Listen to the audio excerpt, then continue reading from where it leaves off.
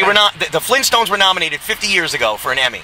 Wow. Yep. Wow. And Family Guy's the only other cartoon to ever get that. So you were on the first one. You know, I don't know. I don't know if I'm on the very first one, but I know I'm in that the first whole. You know. What was the first one? I don't have a clue. Wow. I've done so many of them. It's probably in 1998. I think 98, 99. Wow. And when did it come off the year? What year? I don't remember, but I think whatever year it went on, it came off. I think that same year. I think it was only on for a year or a season. Wow. And then it came back like a year later. They put it back on. Right. Well, what else is new with you? Okay, did we talk MTV years? Let's talk MTV years, and you know, I'm going to let you take the lead here. What would you like to talk about? Well, actually, I just wrapped up a motion picture project. I did a film called Mind of Its Own, where it's about this college kid. He's a wacky college kid, and he's got issues. He's got a talking penis, and he wakes up one morning and doesn't realize there's somebody, and he thinks there's somebody in the room, but it's really his penis. And it's this whole story of how he argues and has ups and downs and relationships with his penis. Once he finds out, he almost has a heart attack. But then, you know, it's a funny story. I do the voice Rocco, so I do Rocco, the voice of the penis. That's the role I do through the movie. And the director's a huge fan of mine, Jace Cobalati. So he wanted me in the movie somehow, some way. So he said, Johnny, I gotta have you in it. So I did a cameo as this crazy kid's boss. My name is Mr. Hamby, and I have to fire this kid because he's nuts. Because I don't want him in my building and in my operation because I'm his boss, and I think he's out of his freaking mind.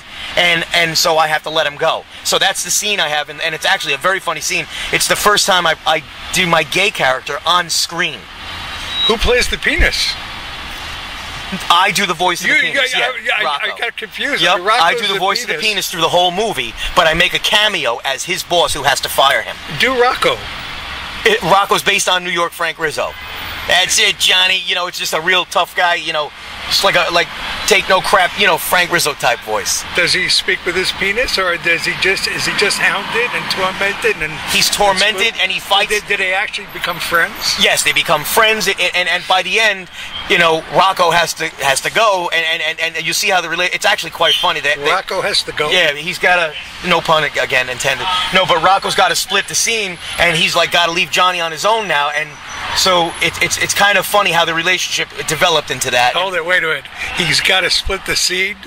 What happened to Rocco? He can't be physically leaving. In other words, he's right. It's more of a mental thing, right? And he's telling Johnny that, hey, Johnny, you got to be on your own now, man. You always had the ability. So it's more like it was but it's funny how the relationship is there through the movie. It works out well. How did he become Rocco? I guess that's what the director was looking for, just a tough, you know, a real tough kind of, like a New York sound and style kind of voice for this particular movie. I was watching a Family Guy last night, since we're speaking of penises. I guess you can. Dr. Ruth did it, you know, years ago, so we can do it now. Talking about Peter O'Toole, and Peter makes the point that Peter O'Toole's both names are nicknames for... That's right. For penis. That's right. I hope we're getting away with all this on VAJ and on... That's pretty funny. And on audiobookradio.net. So, Rocco the penis, this is the first penis you've played? Yeah, absolutely. You're looking for more penis work at this point? Yeah. And how many times could you say penis in a 5-minute period? Right. What's funny, too, is Sal Rosenberg, years ago I had a skit where Sal Rosenberg would knit little clothes, and he'd make little things because he believed his penis also, you know, could speak to him, and he always wondered why does his penis, because Sal Rosenberg's penis had teeth and it was nasty, and it would always, like, you know, bite at him like as if it was some sort of rat that was in his pants. And so it was a much more different thing than what we did here in this movie. And I told the director too, I said it was very funny. When he came forward with that idea, I told him it was very funny that you had that idea, because I did a skit with Sal years ago that he was crazy because he would always argue with his penis, and the penis would literally bite him, and he didn't understand why, because he would take the time out to make all nice little clothing and vests and little cowboy hats, and he couldn't understand why his penis was so mean to him. And because that's what Sal with the phobias, that was Sal's big thing. Sal he always had some sort of phobia going on, you know? That was the famous thing with Sal Rosenberg. Wow, okay. I can't, Sal was always like, oh, I can't see, damn it. And his shadow. it's my shadow when he was talking to a psychiatrist. It's always there. It's always after me. Damn it. And the psychiatrist, that's a great call. The psychiatrist is trying to say, well, you have to work through this. You've got to blah, blah, blah. And it just goes on and on. But it's the same thing. Sal's always got all these crazy phobias that are attacking him. Right. What else? Okay, now have we left Penis? Do we have Penis back in its place again, or can we move on? Oh, absolutely. What else? Let's. I'm going to let you take the lead. This is great. Go ahead. No, it's what else? Just covering the bases here. You know. Okay. We rounding second. What do you got for us? What's in the future? Well, you know what? The future's wide open as far as I can see. You know, the fame of these characters and how wonderful and how people are they're so endearing, and people really get a kick. You know what it is too in today's times? People, they got to have a laugh. People want to laugh. They need something to make them laugh.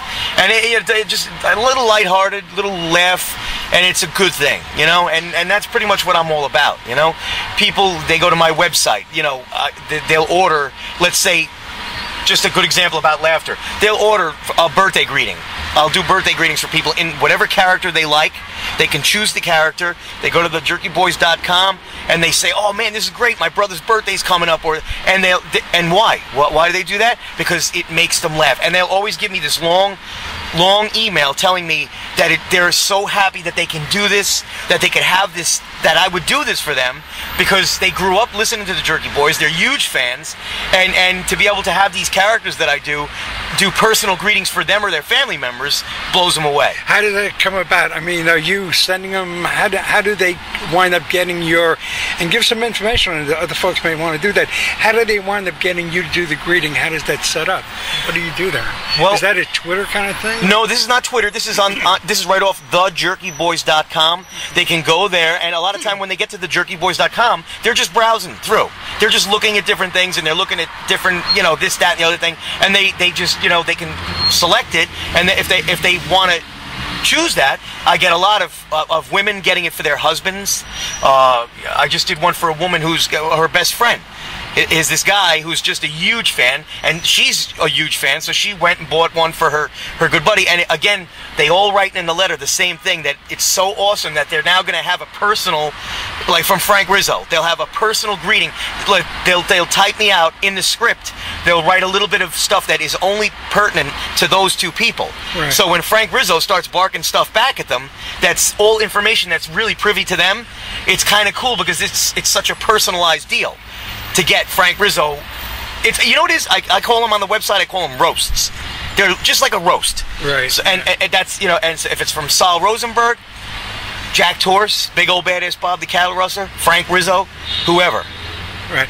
Now, do these, I'm a little confused, do they get a CD from this, or is it? Yes. Oh, they do? Yes. Okay. If there's time constraints where they need, like they're a little behind, or sometimes they do it last minute, I'll send them forward the MP3, so they have that. And then I take the actual physical CD that I do for them is done in waveform, so it's much higher quality, and that's autographed to the person it was purchased for. Right.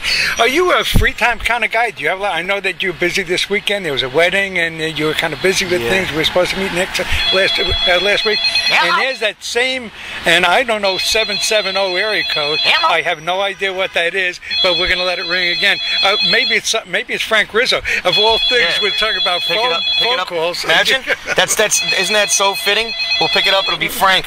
Frank on the phone. What do you do? Is there a spare time, or what do you do free time? I mean, you're not always in the studio. What are you doing beyond this? I mean, what do you do with your free time? Let's talk about your life away from voices. Hey, what do you say there, rubber ass? What's going on? It's me, Frank. Frank Rizzo. Okay, spare time guy. Yeah, no, it's you know what? You don't have a lot of spare time. I have two daughters. I'm always running around with them. Like, you know, a lot of times it's softball. Both my girls play ball. Really? My other girl's a varsity cheerleader. My older one, obviously, varsity cheerleader, and she runs track. So it's like I've always got to get them here, get them there. So you don't have a lot of downtime. It's like a lot of driving her, and my wife, you know, obviously we all work together, but when you have kids, man, I'll tell you what, you got a lot of work to do. And a lot of people don't realize, you know, it's going to be easy. Yeah, we'll have some kids. It's the hardest thing. Man, it's now that I have children, it's the hardest thing because you got to be on top of everything. And, you know, you're the guy to doing errands, doing this, doing that, or else it's working around the house or getting things done. I have a big excavator that I like to play with, and I like to, you know, get some stuff done with that. And, you know, excavator? Yeah. Yeah. Talk about excavators. What do you excavate? It's a bit around my property. I have a lot of. It's a very rugged terrain where I live, so I do a lot of work with boulders and just digging and moving around, landscaping and whatnot. Wow. So you're excavating. Yeah. Well, on my property. You're moving boulders. Yeah. Wow. That's. Yep. That's what I do in my spare time. In your spare time, when you're not being gay and you're not being a penis, and you're busy moving boulders. Right. Right. Doesn't it kind of sound kind of strange? It absolutely does. But it's a hell of a life, I'll tell you. It's a wonderful life. And your daughter plays softball. She's an athlete. Yes, she's a very good athlete, and she's a great musician. She's an excellent musician. She's been drumming since she's literally could walk. As a matter of fact, I bought her first drum. It's a little one that goes around your waist and you just walk around with it. So I bought it in the Village in Manhattan, down in where I used to stay in the Village, down around Charlton Street. And I bought her this little drum, and then when she first started walking, she would walk around playing the drum. It was the funniest thing you ever saw. Then when she was like 2, my brother bought her a real drum set, but a miniature one, a tiny little drum set. And we just knew then, wow, this kid's amazing. She's got this incredible talent.